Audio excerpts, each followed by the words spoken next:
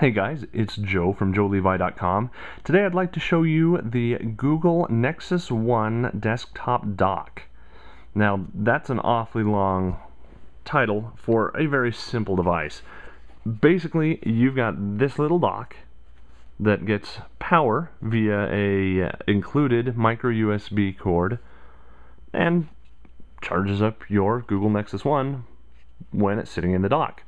So let's go through. I'll show you all of the little bells and whistles that come with this, and tell you a couple things that I don't like about it, and we'll go from there.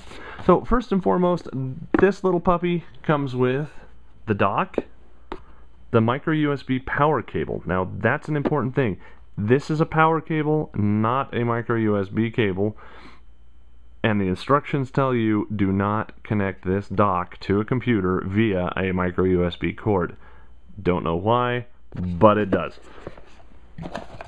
Also comes with this little guy. That is a RCA jack on one end, right and left audio.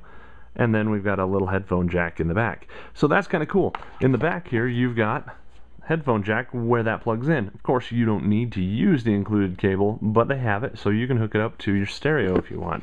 Kind of cool. Little look closer, down here we've got those three magic little metal dots. That's what everybody's calling them because they really are kind of fun and magic. So let me show you over here on Nexus 1.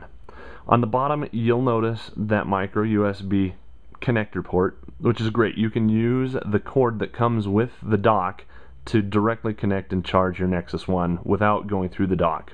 Fabulous. You'll also see your microphone hole over there on the right, and then mating little three dots.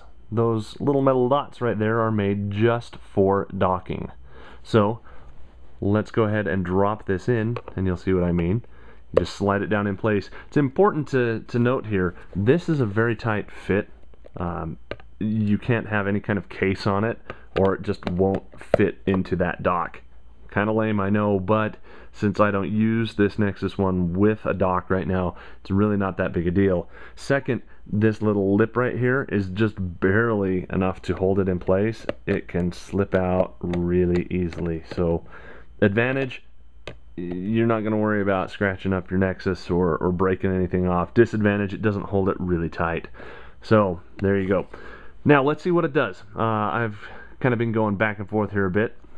So this is my Nexus 1. We'll drop it down in place, and you'll notice that it slipped right out that time. Put it back in, and immediately the display switches over to this docked view, for lack of a better term. You'll also notice right up here, see my little Bluetooth icon? Yes, it just paired to the base. So the audio is going from the phone to the base via Bluetooth. And the first time you dock this up, it'll ask you if you want to port all of your audio through to the base or not, or through to the dock or not.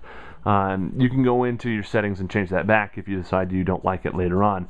But in the meantime, now, if I come into my music app, which you get from pressing that little music icon right there, and I could play, say, Creep by the Northern Kings, and I'll make sure that I don't have any problems here. You can't hear it.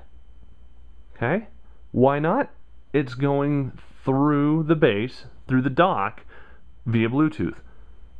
Kind of neat. You don't have to worry about having all of those connectors like the iPhone or the Zune or the iPod Touch have to connect down into the bottom, because this connection is being done all through Bluetooth. All those dots are there for two things.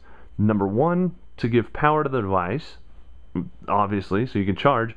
Number two is somehow, and it's probably through that Bluetooth, but it could be through configuration of the dots. We don't really know. It tells the device what it is. I think that's through the Bluetooth profile, so we're just going to go with that. Now, what do I mean it tells the device what it is?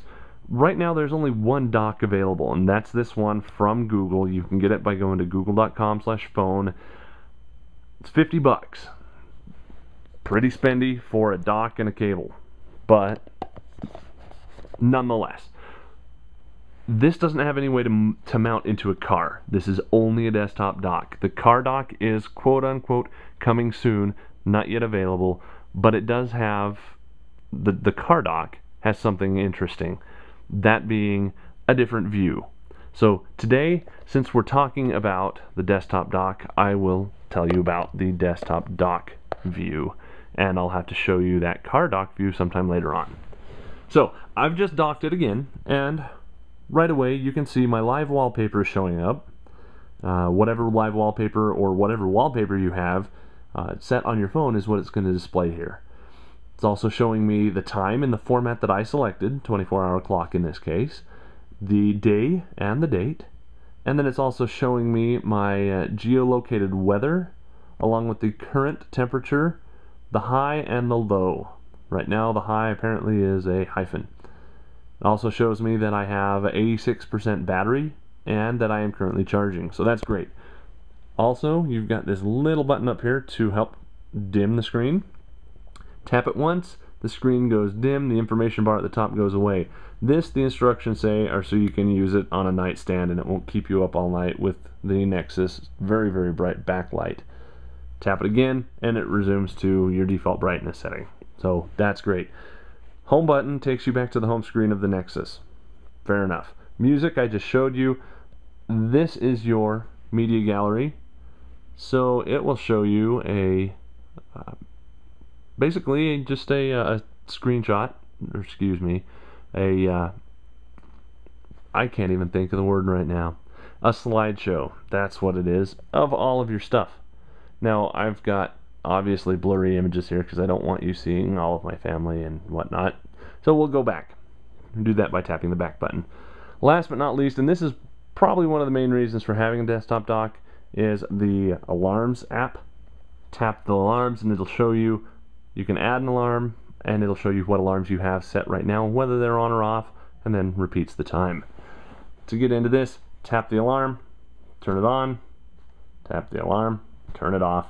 One nice thing about the alarms app with Android, tap the alarm and it tells you when that alarm is scheduled to go off. So I just set my alarm for 9 a.m. but only 9 a.m. Saturday and Sunday. So it's not going to come on for another 5 days, 17 hours and 45 minutes. So I know if I've hit the right one or not. So that is it, the Google Nexus 1 desktop dock. First look. I'll let you know what I think about it, and I will keep you informed about the car dock when it makes its debut. For JoeLevi.com, I am Joe Levi.